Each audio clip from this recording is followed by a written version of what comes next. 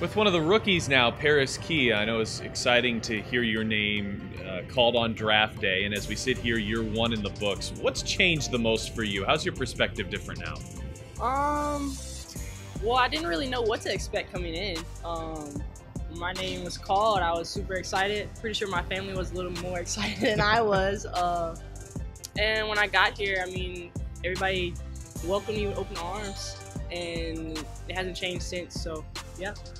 I know a first year can be challenging in that you don't always see significant minutes on the floor, and it's not always consistent as you kind of mesh your way in with this team.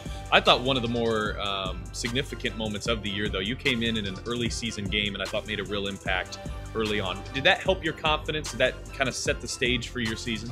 It definitely did. I just remember one big time block I got and that I was super excited about.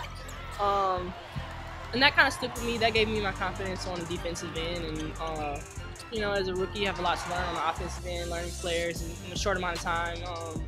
And that's probably one of the things I'm mostly looking forward to working on. What was your relationship like with the other rookies, Kennedy and Tierra? It seemed like you guys were a pretty close-knit group. Yeah, I played USA with, we'll call it Big T, Tierra.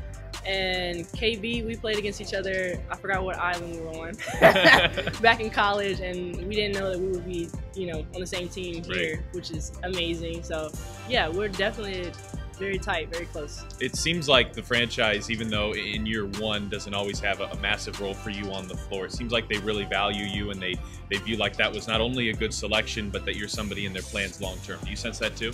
I do sense that. I mean, I have to believe in myself in the end. So I'm putting in all the work, putting in the extra hours after practice, before practice, whatever I can do just to get better and improve my game.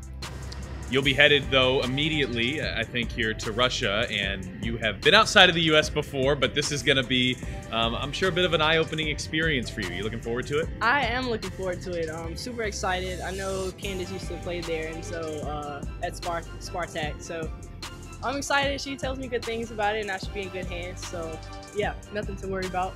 It's a pretty high level of basketball that's played over there, though. You feel like it'll be something that can really boost your game as you get ready for you go into year two in the WNBA? For sure, definitely. I'm hoping to learn a lot while I'm over there.